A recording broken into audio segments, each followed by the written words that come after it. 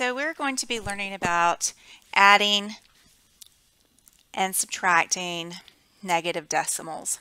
Basically, it works exactly like adding and subtracting integers. So I'm going to start you off by thinking in terms of what these numbers would be like if we were to estimate them. So I'm going to first of all change this to addition because we don't work with subtraction anymore. So negative 41.89 plus negative 0.9706 shows us that we're adding two negatives. So let's do some rounding and estimate what this should be close to. So what we're going to do is think about 41.89. We're going to round to the nearest whole, or to the ones place.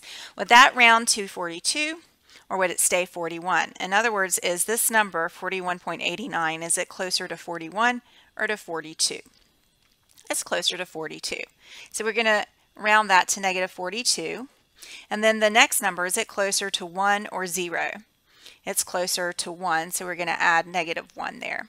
So our estimate is negative 43, therefore our answer should be close to negative 43. Think about the process here when we add two negatives. We add them and we keep the sign, but we do the arithmetic 42 plus 1 just like we normally would, whether there were negatives there or not. The negatives just tell us add the numbers and keep the sign of negative because we're adding negatives to more negatives. So we're going to do the same process here. When we add decimals, we want to make sure we line up our decimals, and that forces us to line up the same decimal places on top of each other. Now you can think of this as a negative plus a negative, or you could just ignore the fact that we have negatives there for right now because we're just going to add the numbers like normal. You need to make sure that you put in placeholders anywhere you're lining your decimals up and you don't have any numbers. That'll be super important when we get to subtraction.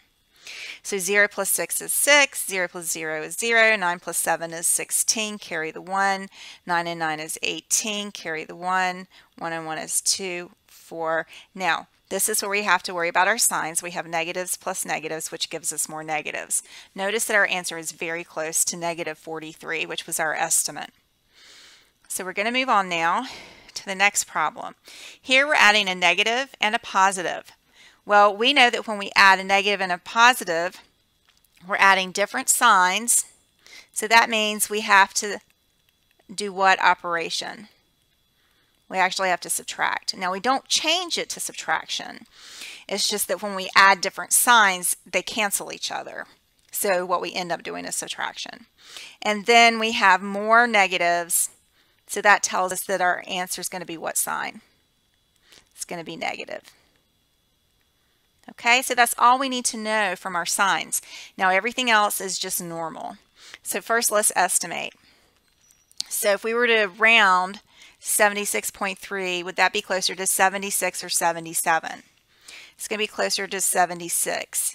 So if we round that to the nearest whole. And then 0.005, is that closer to 0 or 1? It's closer to 0. So our answer should be close to negative 76.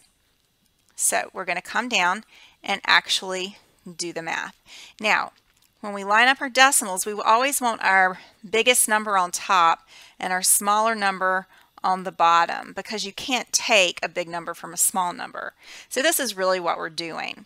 If you want, you can keep your negative with your 76.3 and show addition and just know that you're subtracting, or you can leave it as a subtraction problem and then go back and see what sign your answer should be, or you could just put your sign down as you start to work so you don't forget about it.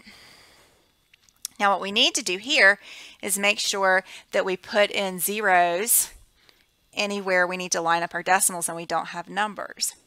So now we're going to borrow here. That becomes a 10, which means we borrowed one from this other 0, which means we had to borrow one from that 3. 3 became a 2. This 0 became a 10, but we borrowed one from it. It became a 9. And so now we have all our borrowing set. So 10 minus 5 is 5, 9 minus 0 is 9, 2 minus 0 is 2, 6 minus 0 is 6, and 7 minus 0 is 7. So our answer is negative 76.295, which is very close to our answer we thought we would get of negative 76. We're going to move on to the next example. Again, we're going to go ahead and change this to addition. Negative 34.006 plus 423.91. Because we have minus a negative, that becomes plus a positive. Now, I'm going to estimate to start off with to make sure I'm on the right track. So when I estimate, I'm rounding to the nearest whole. So negative 34.006 is going to be closer to negative 34 than negative 35, so we're not going to round it up. And 423.91 is going to be closer to 424 than it is to 423.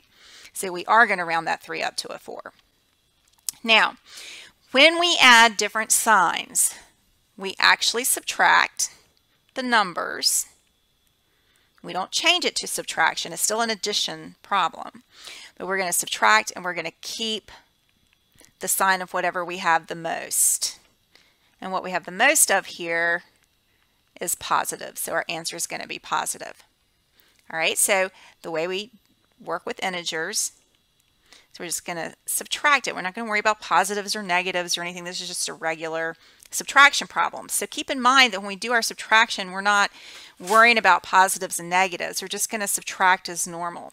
So 4 minus 4 is 0. 12 minus 3 is 9. And then we get 390. Now, that's our estimate. So we're going to end up with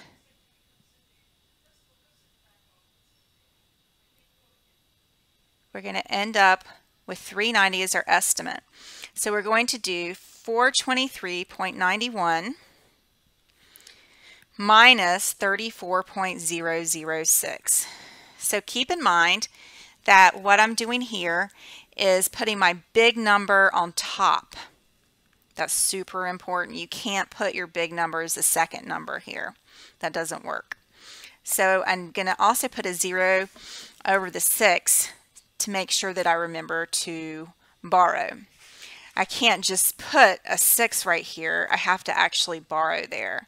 So when I borrow, this becomes a 10.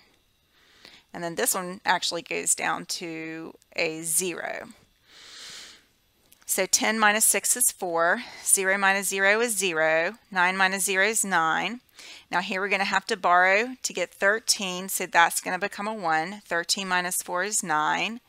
I'm going to have to borrow here to make this 11. So 11 minus 3 is 8. 3 minus 0 is 3. And we had more positives than negatives, so 389.904 is going to be our final answer. Notice again, this is really close to our estimate, so we're on the right track.